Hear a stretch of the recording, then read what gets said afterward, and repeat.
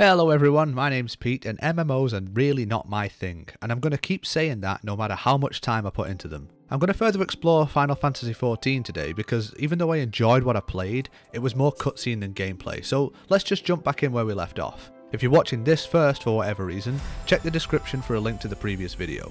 Now, I was told that I'd need better equipment last time, but I speak to the NPC to be told that my gear is in fact fine and I may proceed. I don't understand, but I'm pleased that I can continue. And now it turns out that I'm a trusted individual thanks to the menial tasks that I've performed.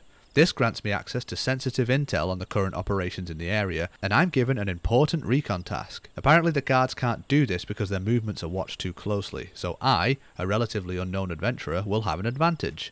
This seems a bit too soon to be trusted, but I'll buy it for now. On my way to my objective, I cross into an active fate quest. I'm the only participating member and it all goes fine. The reward system's based on how active you were in working towards the goal, and since there was only me, I get full credit. There's a nice little experience boost and the combat loop's enjoyable enough. Doing these things has value, but nothing on the actual quest, so I can see why there are no players flocking to complete them. To celebrate, I opt to take on one of those trees. I needed to heal during the fight, but I managed just fine.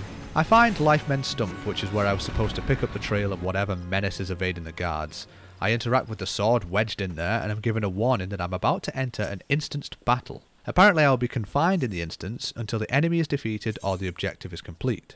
I like this way of isolating the player for story important scenes, and it just so happens that I'm placed into a cutscene. And the cutscene is fine. The standard square, goofy voice acting is present, but the story is delivered adequately. After an exchange between two odd people, we're assaulted by a rather large tree and his smaller but still large friends. The battle kinda happened without me. Maybe I was missing a trick, but I didn't seem to be outputting any damage except for on these little tiny things that kept appearing from the side. Maybe I was supposed to chain attacks with the NPCs, but I didn't work anything out before they finished off the boss for me.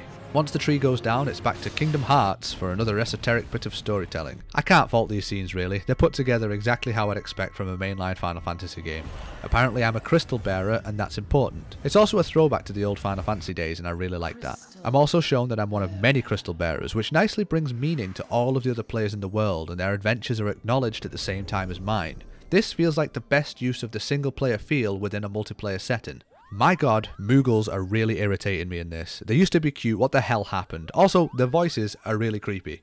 I kinda hope these two people are not important for the story for too long because they're not quite as endearing as I think they were supposed to be. There's a corpse of an XIV chieftain nearby, and that's significant for whatever reason. I pull the sword from the stump, claim England for the dragon people, and head back to report my success. I ask about the two who showed up to help, and apparently they're already well-known, helpful individuals.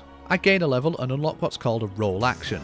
These are abilities that are shared across classes that fulfill the same roles. This means that once unlocked, I can use this ability so long as I stay as classes that can operate as a healer, and I like this. Then I speak to the lady again, and she gives me a generic collect quest with an attached delivery to someone else, and I feel like I've been politely told to piss off because there's nothing else for me here. When I do the quest, the recipient of the items tells me that what I did is actually quite important to the prevention of a disease called the Creeping Death. It once claimed the lives of many thousands, but thanks to medicinal breakthroughs, it's little more than a localized threat now. I like this because it makes the little quest feel connected to the world, it feels important.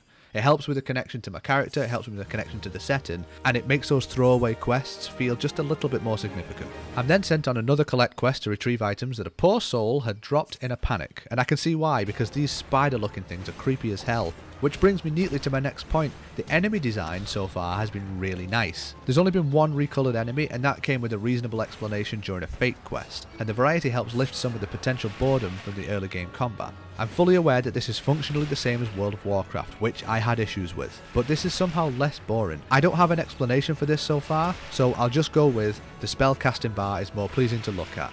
It's ridiculous, I know, but this is my review, I'll say what I want. I scrolled over an item that I auto-looted in the chat box and a handy tooltip popped up, and this is nice, I should look out for this in other games. Oh, and this handover system has been explained to me by a friend and it no longer bugs me, so thanks Claw. I'm being given a lot of collect and deliver quests in order to move me around the area, which is not great, not terrible. It does the job reasonably, and I'm being given small self-contained stories relevant to the area that I'm playing in. Lots of these stories are conveniently connected to genocidal activities regarding local wildlife, making them kill X quest effectively, but I'm still not bothered by this for some reason. One of my quest rewards is this rather dashing robe. Now sadly it hides my pointy hat, but technically I'm still wearing it, so I'll just try to adjust. It does have an excellent interaction with spellcasting and looks fantastic, whooshing in the particle effect, so I think I can get used to this. And here I accidentally dropped into a group of enemies and I gave myself the biggest combat test yet. Now I'd love to tell you that I made clever use of my spells and prevailed with skill and wit, but I panic healed and mashed 1 until they all died, which is close enough, right?